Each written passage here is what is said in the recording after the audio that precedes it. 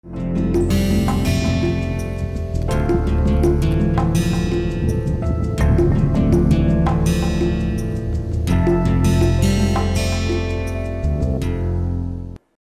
so now let us come back and look at a little bit of accurate geometry of the orientation of these partial Berger vectors, the full dislocation Berger vectors, and how they will form the and see whether they are energetically favorable or not. Okay, so let us look at the orientation. So, this is the original Berger vector B naught, which we are taking the bottom line. There are 3 possibilities for each plane. We are taking just one of these, and it will be possible for all the 3. We will come back to find out how to identify all the 3, but for now we are just sticking with one particular Berger vector. So, this is the Berger vector that we are looking at, the one of the 3 possible on the 1 1 1 plane. So, B naught equal to A by 2 bar 1 0 1, and if you look at the other possibility, other Berger vectors, then we know that all of them lie in a triangle, which is an equilateral triangle. So, it was something like this. I am not drawing it over here. This is just for getting a reference frame for the 2 other dislocations that I am about, the partial vectors that I am about to draw. So, now the 2 other vectors, we know that they form something like this.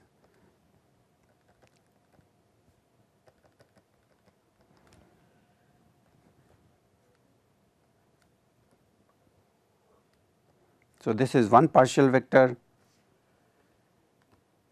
we will call it B 1, this is another, we will call it B 2, and looking at this geometry you can clearly identify that this will be 30 degrees. This is the total is 60 degrees and this has to be half of this. So, this will come out to be 30 degrees, and therefore, we can say that this B 1, and another thing was that this B naught breaks into B 1, which is equal to A by 6 plus B 2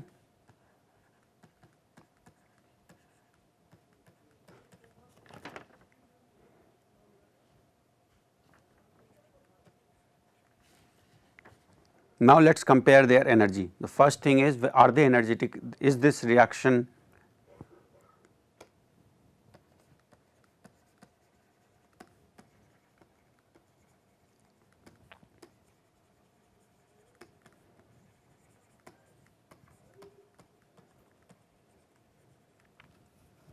So, that is the first question we need to answer. So, we will take the energy is proportional to B square relation. So, we will take B square, and so this will become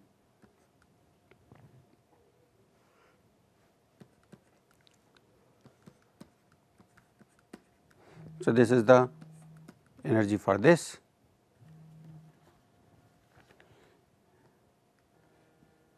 For this one it will be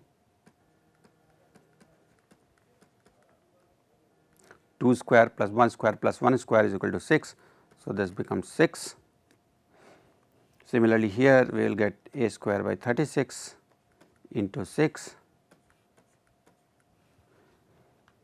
So, on the left hand side we have a square by 2 and we are comparing it with a square by 6 plus a square by 6, which is equal to a square by 3. Now, clearly which one is smaller? So, this is a square by 2 is greater or a square by 3 is smaller. So, this means this reaction is energetically favorable.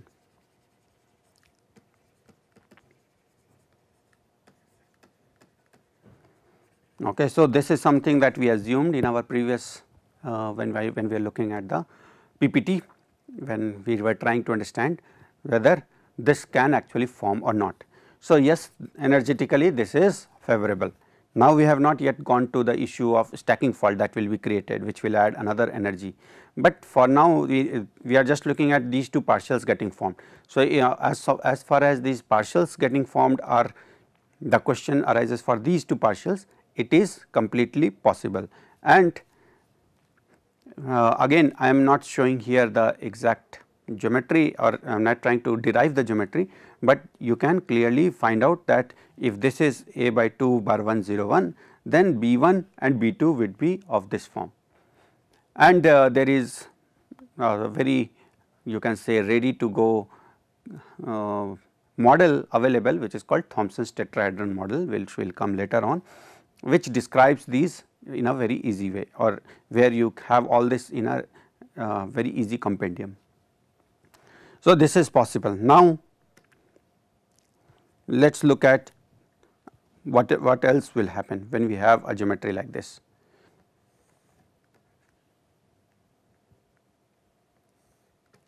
Other thing we said was that there may be a repulsion taking place. Now, does that repulsion take place? That is the question that we want to answer now.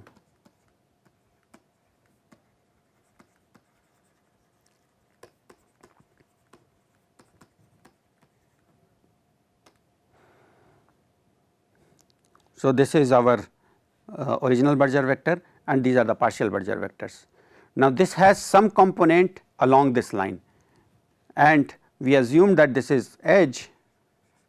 So, there will be one and this is B 1, this is B naught, this is B 2. So, there will be a component of B 1 which will be parallel, and there will be a component of B 1 which will be perpendicular to B naught.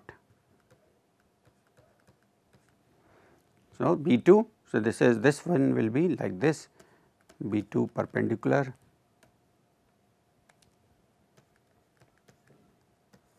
and B 2 will also have a parallel component. So, we see that we can dissociate, or we can look on B 1 and B 2 as if they had two components, one parallel to B naught and the other perpendicular to B naught. And the reason is that we will be able to dissociate them into edge dislocation and screw dislocation. In this case, we know that B naught, the Berger vector B naught that we have taken, is assuming a edge dislocation. Okay. So, we will clearly explicitly mention that original dislocation is edge in character. Okay. So, if the original dislocation is edge in character, then B 1 and B 2 will also, B 1 parallel and B 2 parallel will also be edge in character.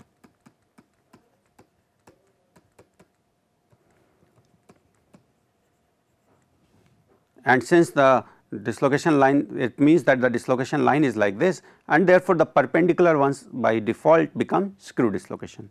So,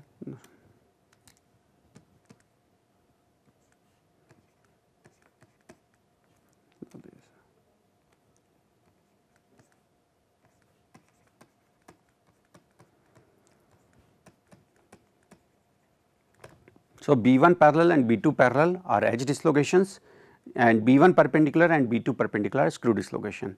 Another thing is that B 1 parallel and B 2 parallel are in the same direction, while B 1 perpendicular and B 2 perpendicular are in opposite direction. And if you remember from the first part, that whenever the dislocations of this kind, edge or screw, of the opposite kind are together, they will attract, and when the same kind are there, they will repel. So, opposites attract, this is something I am deriving from our earlier part 1 lecture, and similar repel. So, there will be repulsion between these two parts and attraction between these two parts. Now, before that, let us see what will be the Berger vector for this. So, the B 1 parallel and perpendicular, which means B 1 parallel, and this time I am meaning the magnitude wise will be equal to B 2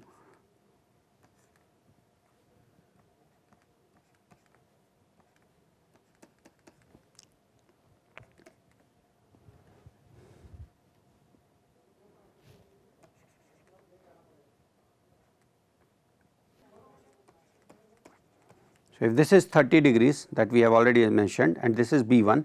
So, this will be 30 cos 30 degrees, the parallel ones, and again we are talking about magnitude B1 times cos 30, which will be equal to B2 cos 30. On the other hand, when we take B1 perpendicular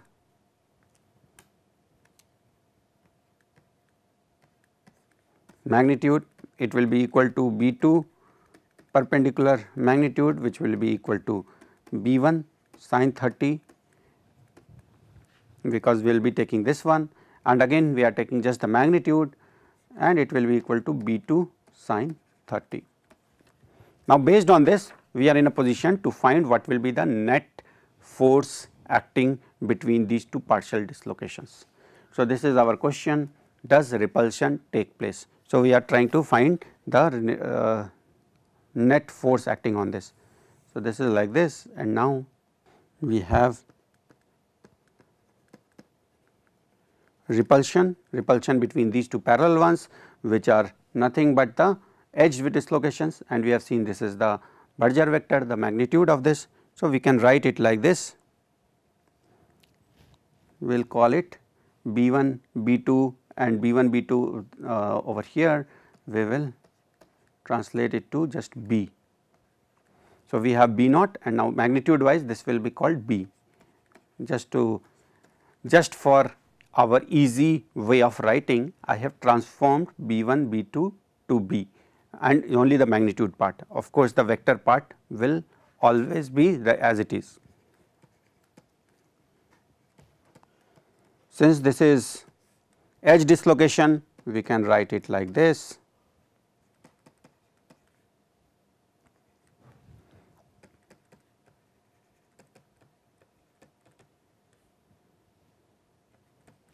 And the attraction is between the screw dislocation components.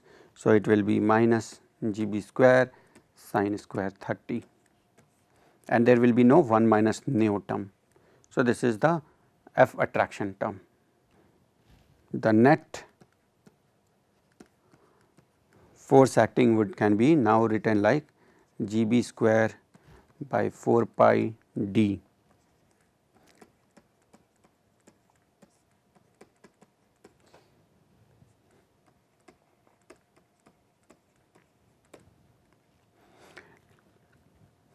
So, this is the net force acting, and if you look at the values you can see that let us put nu equal to 0.5 and cos square 30 we can that becomes 1 by 2, and therefore, this becomes GB square by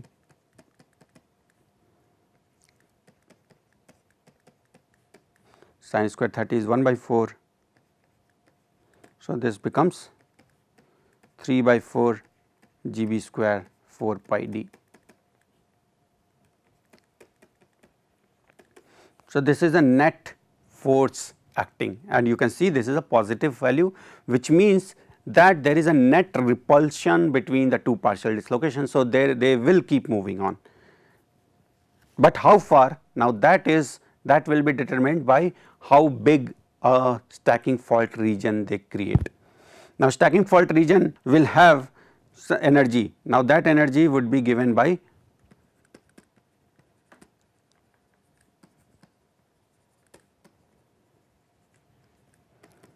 this is given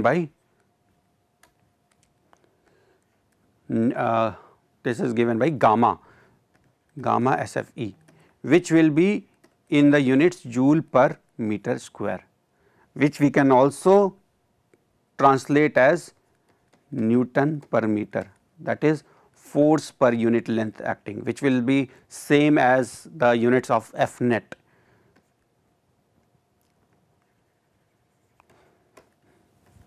So, the energy per unit area that we see is effectively also the force per unit length that will be acting along the edges, and therefore, we can directly relate F net to SFE. That will give us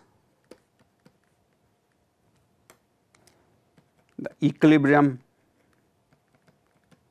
When we do this, we will be able to directly get the equilibrium D value. So, in here it is equal to 3 by 4 and implies, and now I will switch to the red because now we have D equilibrium is equal to 3 by 4 GB square 4 pi gamma SFE. So, this will be the equilibrium width. Now, I gave you the values in the last lecture of the previous module of D equilibrium. Now, this using that value of the D equilibrium, one can back calculate what should be the gamma SFE. So, that is in fact one of the ways that the stacking fault energy of different materials are calculated. You can look at the TEM images and find what is the equilibrium thickness of this stacking fault region between two partials, and that will be more or less constant for a given material. And why it will be constant? Because gamma SFE is constant. And so, from calculating this D equilibrium value, you would be able to calculate the gamma SFE value for these materials. Now, here you would have seen that we assumed that our dislocation to begin with was a edge dislocation. Now, next what we want to do is, what if original dislocation was screw in character?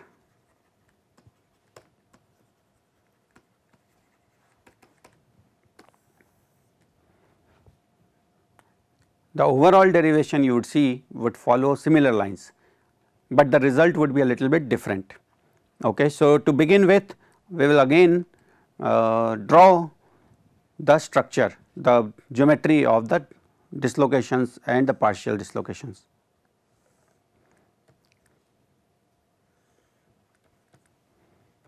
So, this is our B naught, and the magnitude wise this is B, this is B, there is of course B1 and B2, but we are just magnitude. Okay, let us not confuse it, we will call it, still call it B1 and we will call it B2, and they will have again a parallel component and anti-parallel component. Now, this one here is screw in character, okay, and therefore, what we will have is that B1 parallel is still B1 cos 30, but this is for screw dislocation, and B1 perpendicular is equal to B1 sin 30, but this is for edge dislocation, and this will be equal to B2 cos 30, this will be equal to B2 sin 30. And over here we will replace B1, B2 and the magnitude by the magnitude B. So, this becomes, so our F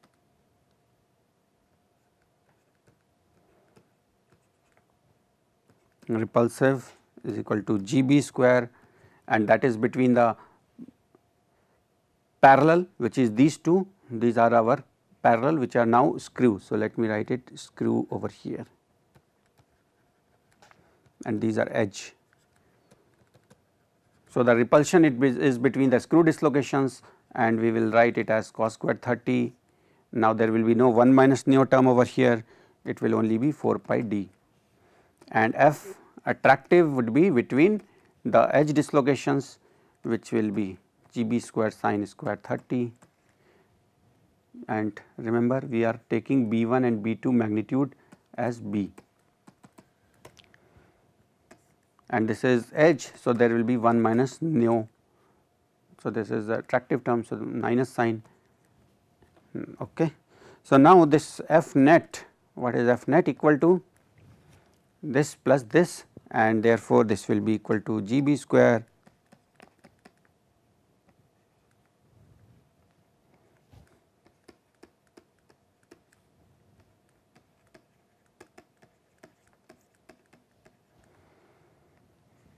Now, again we will put in the values, the usual values. Cos squared 30 is 1 by 2, this is 1 by 4, this is 1.5. So, this becomes 1 by 2, and what do we get? This is approximately equal to 0. So, stacking fault region unlikely for screw. This is what these equations tell us. So, we have seen so far in this lecture that the dislocation, the partial dislocations do repel and they can create a stacking fault region, and based on the width of the stacking fault region we can say what will be the de-equilibrium. We also saw that this particular derivation is true when we use this type of equation is true only when we assume the dislocations to be edge in character. If we take the dislocations to be screw in character, then we do not get a dislocation or we do not get repulsion, meaning there will be no stacking fault region created. Now, the next part is that I have used only one particular, if you go back here, we have used only one particular B1 and one particular B2 and one particular B0, but I said that there are 3 other Berger vectors and all of these can dissociate. So, how do we find what is the different possibilities? Now, geometrically you can find all of these, but there is still, and geometrically only there is another method which is possible, and it is called Thompson's tetrahedron. Thanks.